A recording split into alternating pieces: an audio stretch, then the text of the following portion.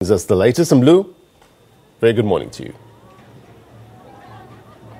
A very good morning to you, Blaine, and a good morning to our viewers at home. We are coming to you live from Hilton in the KwaZulu-Natal Midlands.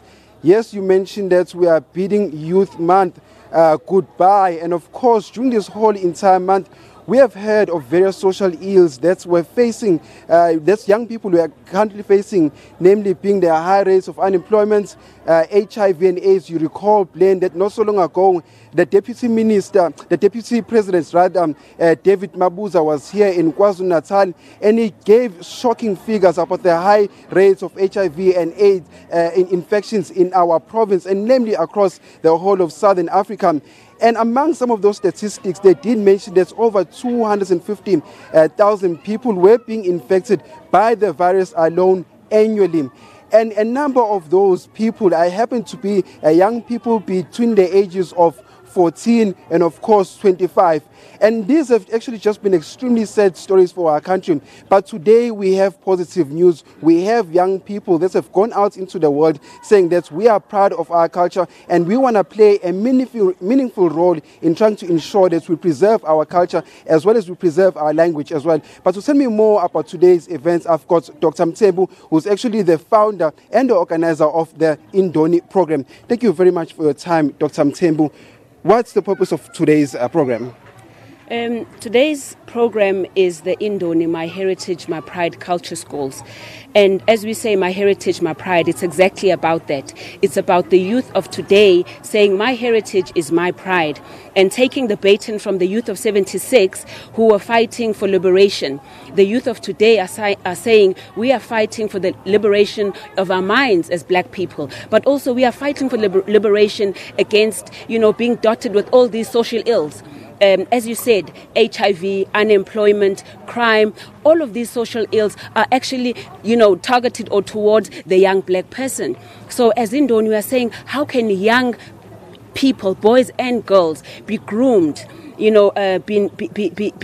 given lessons about life, being proud in yourself. Truth be told is that every social ill, whether it's crime, whether it's unemployment, whether it's HIV AIDS, it's a behavior. So through Indoni, we are saying, how can we change the behaviors of young boys and girls in a positive manner so that we influence those stats that you are talking about of HIV and AIDS. I mean, as a medical doctor, for me, it's a very sore point to hear those stats. Young girls falling pregnant early age, being infected by HIV and AIDS, which is a behavior towards sex. So through Indoni, it's important to teach young girls and boys about Ubuntu.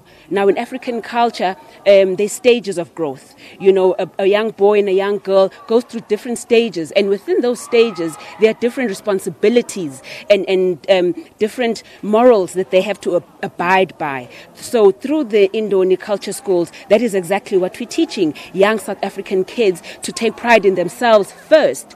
Because I believe that if a young person is proud in themselves and respects themselves, they won't throw themselves in drugs because they respect themselves. They won't have sex early because they respect themselves. So they'll want something better for themselves. Doctor, I like what you said about young people being proud of who we are. Now, I understand that currently Facebook has blocked your page where young people have actually expressed who they are. And as a result of that, Facebook has actually blocked their page because they said that some of the pictures that you have actually portray pornography and nudity. Tell us more about that. It's very sad indeed that in Africa, Western companies come into Africa and they don't respect who we are as Africans and our values and our principles. Now, in African culture, when a young girl is bare-breasted, it's a sign of pride in herself, that she's still a virgin, meaning she's not having sex, she's not contacting HIV or sexually transmitted disease, which are part of the social ills. But also, even for the parent, it's a huge point of respect to know that my child is a pure virgin. Now, Facebook will take down any picture of Indoni, has blocked all Indoni pages, social media pages, because they view traditional attire as being nudity and as promoting pornography. Thank you very much for your time there, Dr. Mthembu. Now, let me talk to another young person here. What's their views about this program? Thank you very much for your time, Ntombi.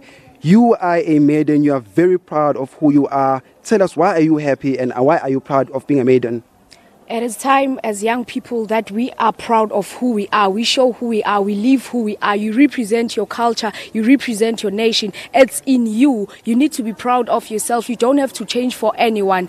People cannot respect you if you can't respect yourself. People cannot be proud of you if you can't be proud of yourself. It starts with you. Now, I understand that you are from Johannesburg and you joined this 2-week winter school. And from that, you have learned a lot. What is it that you have learned? I've learned how to be proud of myself. Now I can see my culture not as nudity. Now I can see that walking naked, it is not being naked actually. It is just being proud of yourself, knowing that you are still innocent. No one has ever touched you. You're not doing anything. And other advice to other young people across the country? It is time that we come out of those cages that we are in. You come out there, you voice yourself, you speak your mind, you speak your heart, you do yourself, be you, do you. Live yourself, live your culture, be proud of who you are. Thank you very much. Wow, some very powerful words from a young person saying that we are proud of who we are proud of being black, and we are not going to change for anybody else. And of course, you did hear Dr. Mthembu mentioning that some of their posts on Facebook and some of their pages have actually been blocked because some of the pictures that they've posted are actually deemed as pornographic or rather nudity. Over back to you, Blaine, in studio. Mlu, appreciate you reporting. Thank you very much indeed. Mlungisi Khumalo coming to us live from Hilton in KwaZulu-Natal. Well, let's get you the latest.